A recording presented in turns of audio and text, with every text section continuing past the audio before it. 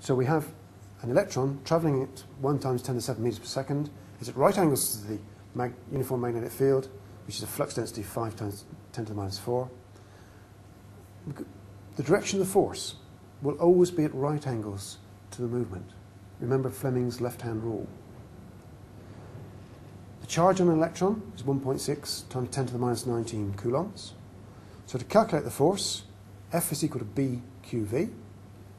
B is equal to 5 times 10 to the minus 4. Q is 1.6 times 10 to the minus 19 coulombs.